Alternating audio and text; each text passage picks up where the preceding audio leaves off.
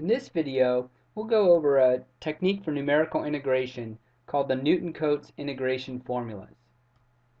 After studying this video, you should be able to understand how the Newton-Cotes integration formulas are developed and estimate the error in an integral calculated using one of the Newton-Cotes integration formulas. Also, you should be able to implement the Newton-Cotes integration formulas in MATLAB. So let's start by talking about why we are interested in numerical integration. So one application would be to integrate discrete data directly. So you know how to integrate lots of functions from your calculus classes, but sometimes we just want to integrate data. Also, we can use numerical integration to calculate integrals of functions whose antiderivatives are difficult or impossible to determine analytically. And here's an example. This is the function that describes the normal distribution. And if you look at it, the main form of this function would be e to the x squared. So if we tried to take the integral of e to the x squared dx, there's no analytical solution.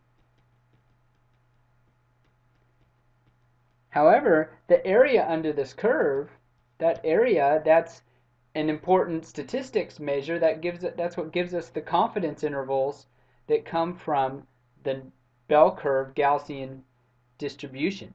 So it is a really practical calculation that we know exists, and this needs to be done numerically.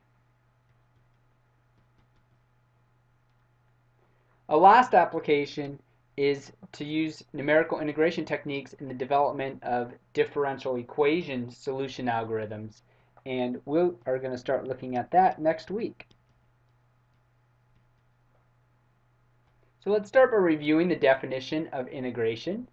If you recall from your calculus class, integration came from totaling the area under a curve, and you probably developed that by starting with a bunch of rectangles, each rectangle having a width of delta x and a height of f of x,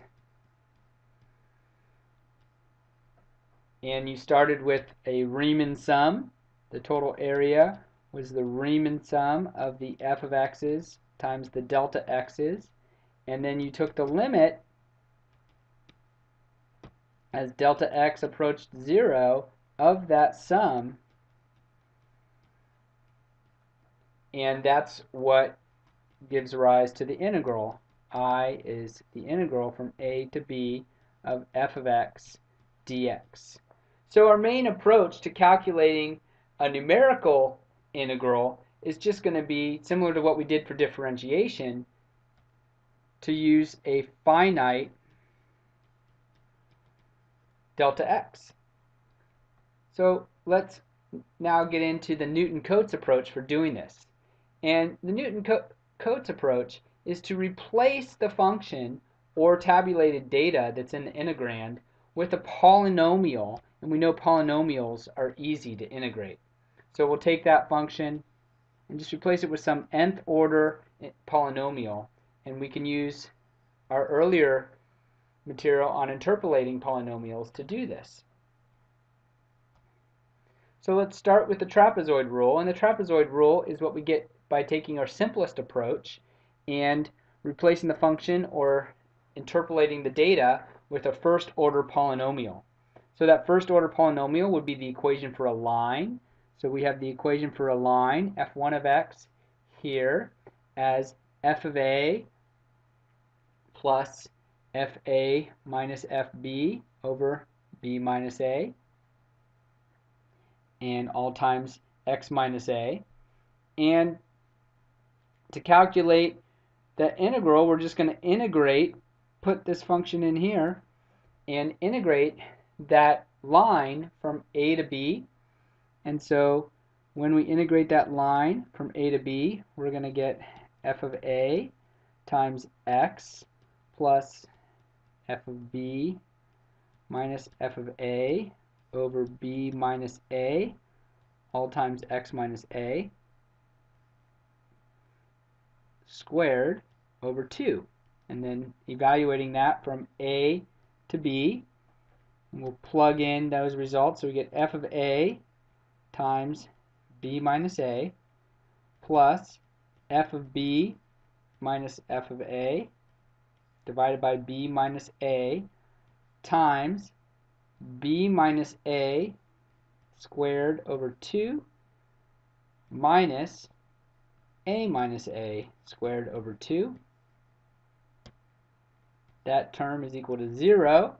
The squared cancels with this b minus a, and simplifying, what we'll get now is b minus a over 2 times f of a plus f of b. And that's our result for the trapezoid rule. And the next thing that we want to do is know, well, how accurate is this single application of the trapezoid rule? So we know we're going to have some error. We can see it right here. Here's the error in the integral that we're going to in the integral estimate that we're going to have by modeling the function there that has some curvature as a straight line.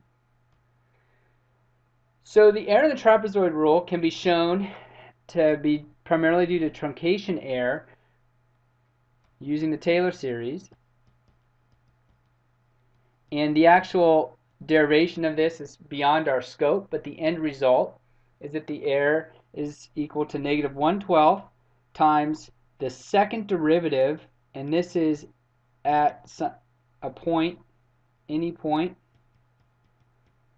between a and b. That's what we mean by that Greek letter zeta. And proportional to b minus a cubed. So we see two things here. Neither is very surprising. The error depends on the size of the integration range. So what is the size of the range?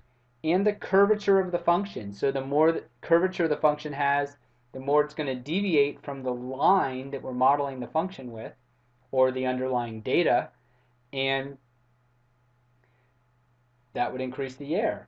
So this leads to two possible strategies for improvement.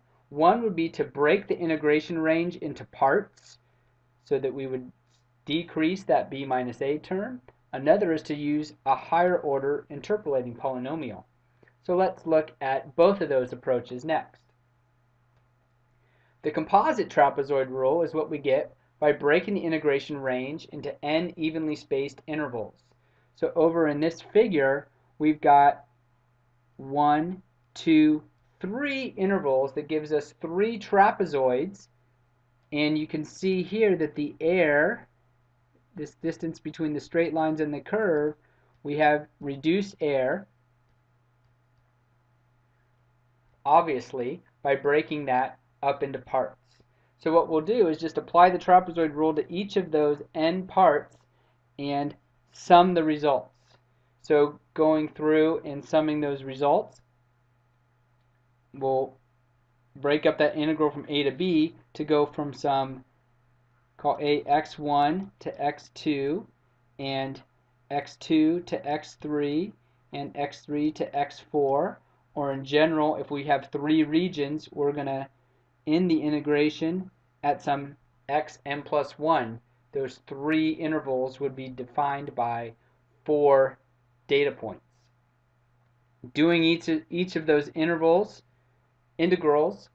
we end up with this result. And then if we assume that these are equally spaced integrals to simplify the equation, we will call the interval spacing h, and that's just going to be x2 minus x1. If those are all equal, it would also be, h would be b minus a over n. Then this equation simplifies to a composite trapezoid rule. I is equal to h over 2 times f of x1 plus twice the sum of all of the internal points plus the last function evaluation.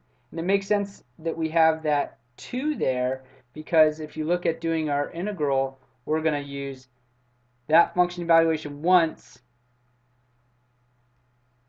and then use the second function evaluation, and then we're going to reuse the second function evaluation for our second interval here. So that's why we get the 2 f of xi for the internal points. So let's look at the error behavior of this composite trapezoid rule in a more quantitative fashion. So we know that that error for a single application is -1/12 times f double prime times b minus a cubed. So for a single interval, we would have for the ith interval, the error is f double prime, again zeta is some value in that ith interval, times h cubed, where h again is the width of that interval. So to get the total error, ET, we're going to sum this over n intervals,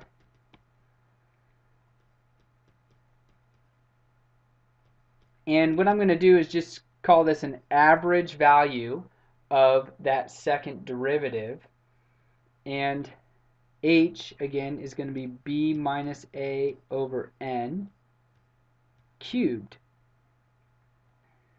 And when we do that summation, all of these are constant. If we assume this is an average, again, evaluation of the second derivative, then these are all constants, so that summation just becomes a multiplication that we're going to multiply this term by n times. So this is equal to n times -1/12 f double prime bar, and then I'll break this up, b minus a cubed over n cubed, and we see that the n cancels out with one of those cubes and changes that to a square, and we can rewrite the truncation error for the composite trapezoid rule, simplifying as -b minus a over 12 times the average value of the second derivative, and now we've brought out one of the b minus a's, and so it's just proportional to h squared. So this is going to be second order accurate with respect to our interval spacing, and also depending on the curvature of the function. And that's not too surprising. So the smaller intervals we use, the more accurate we get, and the less curvature of the function, the more accurate we get with the trapezoid rule. So the other approach that we said we could take for decreasing the error and making this approximation more accurate was to use a higher order interpolating polynomial. And that's the approach we use to get to Simpson's 1/3 rule. So if we use a quadratic Lagrange interpolating polynomial, recall that looks like this. So we're going to basically fit a quadratic through these points, and now we're going to capture some curvature. So we would expect it to be more accurate. We need some intermediate point, x2, in order to do this. So we need a minimum of 3 points sampled from our function. And that integral from x1 to x3 is, I'll spare you the algebra. So we'll plug this f2 in here, and we'll just say here's some algebra after we do the integration, and simplify and assume that it's equally spaced. In other words, x2 is halfway between x1 and x3. We end up with a final result for Simpson's 1/3 rule, and the reason it's called Simpson's 1/3 rule is because of this 3 right here. So we have h over 3 times 1 function evaluation at x1 plus 4 function evaluations at x2 plus 1 function evaluation at x3. So that 4, that's what shows up as a result of integrating that second order Lagrange interpolating polynomial. So let's look at the error in Simpson's 1/3 rule. So the truncation error estimate, again, this comes from a Taylor series analysis. And again, the details of that are beyond our scope. But we see that the truncation error is proportional to the fourth derivative and b minus a to the fifth. Again, that zeta is just saying we're evaluating that fourth derivative somewhere between the integration range a and b. So we see that the errors depend on the fifth power of the integration range, and that's compared to the third for the trapezoidal rule. And again, one approach to make this more accurate is to break the integration into parts and have a composite Simpson's rule. So let's take a look at that. So for a composite Simpson's rule, we can set this up with a set of subintervals, just like we did with the trapezoid rule, but there's one key difference is each interval now has 3 points. So we need 3 points for each interval because we need 3 points to evaluate Simpson's rule. So recall Simpson's rule, we have h over 3 times f of x1 plus 4f of x2 plus f of x3. So looking back here at this figure, you can see we're going to have 1, 4, 1 for the first 3 points, so points 1, 2, and 3. Then we're going to have 1, 4, 1 again for points 3, 4, and 5, and 1, 4, 1 for points 5, 6, and 7. And the result is when we sum all of these integrations, so each of our regions look like this. There's 3 points for each region.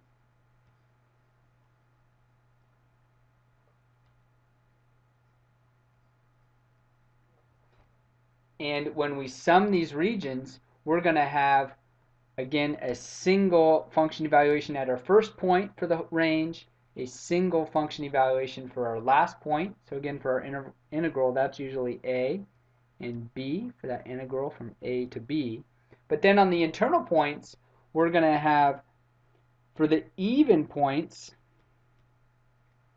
we have 4 function evaluations, and that's just from, again, from that integration of the Lagrange polynomial, of the quadratic Lagrange polynomial. But for the odd points, we're multiplying those by 2, and multiplying those by 2 again because those odd points are getting counted twice, at the end of a first interval and the beginning of a second interval. So they're counted twice. So this is the equation that we use to implement Simpson's 1/3 rule. And if we look at the error behavior, we can kind of derive what happens with the composite behavior compared to the single application in the same way we did with the trapezoid rule, and we see that that error behavior is fourth order with respect to the interval spacing h. And a key distinction here is we have 3 points, but our h is, each interval for the Simpson's rule is over 2, involves 3 points there. So that's a key difference for Simpson's 1/3 rule. We could go further and use a cubic polynomial, and that gives us Simpson's 3/8 rule, again called 3/8 rule.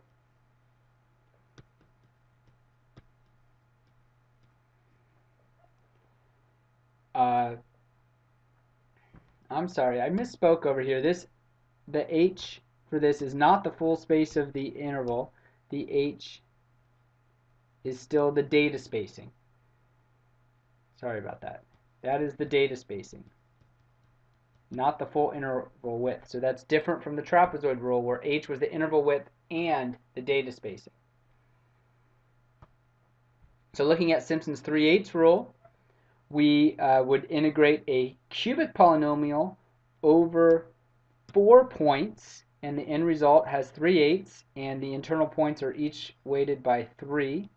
And again, that just results from the integration. And it turns out that the error in Simpson's 3/8 rule is also proportional to b minus a to the 5th. So it's no more accurate.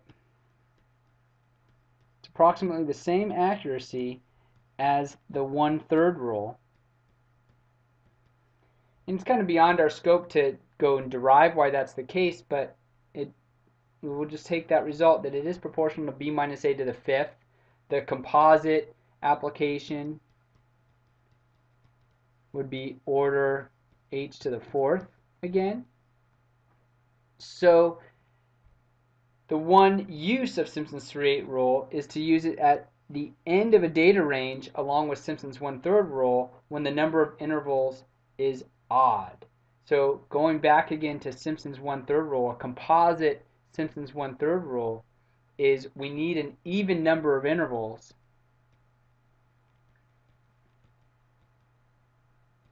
and odd points, odd number of points.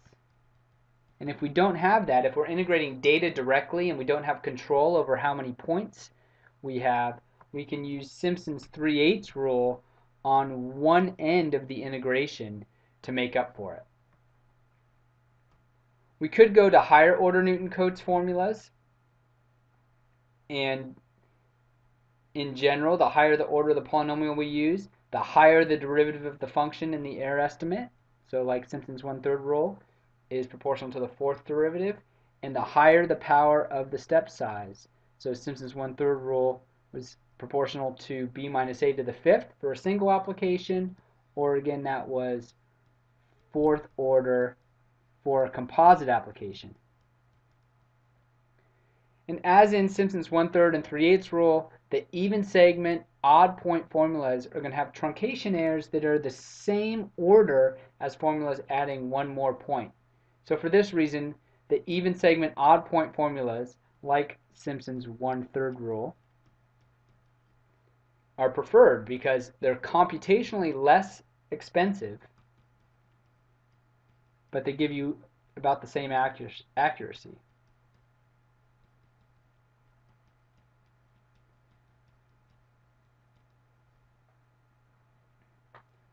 So some final implementation notes. For one, when you're implementing discrete data, sometimes the data is not equally spaced. Recall, we assumed that the data was equally spaced. That's how we defined an H. But if it's not equally spaced, we have to change how we implement that. And one approach is to go back to the non-simplified form. And that's actually what MATLAB's built-in function for the trapezoid rule, trapz, does. And I'll talk more about how to use trapz in a future video. But it's basically going to implement that trapezoid rule in the form going interval by interval and not simplifying it using assuming equally spaced data. Another approach is to use a spline or some other interpolation technique to generate interpolated data that is equally spaced, and then use something like composite Simpson 1/3 rule. And a third option is to use a curve fit, but one note about the curve fit is the integration is going to tend to average out the errors rather than amplify them. And we'll see an example of this in a future video. So it's usually not that helpful to use a curve fit for integration, because when we're summing up those intervals with an integration, the positive and negative errors that we would have for a curve fit tend to average each other out. So the integration is doing the same thing as the curve fit in terms of the error behavior. One last implementation note is when we're integrating functions, we can sample that function. So recall that the way these Newton-Cotes formulas are working is by using a function to generate data or sampling that function at specific points and then calculating the integral from those function evaluations. So if we're using a Newton-Cotes formula to integrate a function, we could sample that function at any interval, which means we have control over the data spacing. And one nice thing that we can do with that is develop an adaptive algorithm which could be used to improve computational efficiency. So for example, we might here, this is the MATLAB humps function again, you might do just fine with a large interval for that range where the data is almost linear, but then use much smaller intervals near that sharp peak, and then again a larger interval, maybe a couple smaller intervals, and then a larger interval, a couple smaller intervals. And so we have a variable data spacing, and we get increased computational efficiency because we have less function evaluations to compute. And MATLAB actually uses adaptive Simpson quadrature in the quad function. So you can imagine the way that that works is it uses larger intervals in regions where the function is approximated well by that quadratic polynomial. Remember, that's the underlying function for Simpson's 1/3 rule. And then larger and smaller intervals where it needs to capture that behavior of the function. And the way that it basically works is it calculates the integral using one set of intervals and then a smaller set of intervals and compares the results to decide whether or not to use that smaller set of intervals or decrease it further. And we'll talk a little bit more about adaptive quadrature in a future video. But that concludes this discussion of the Newton-Cotes formulas for now.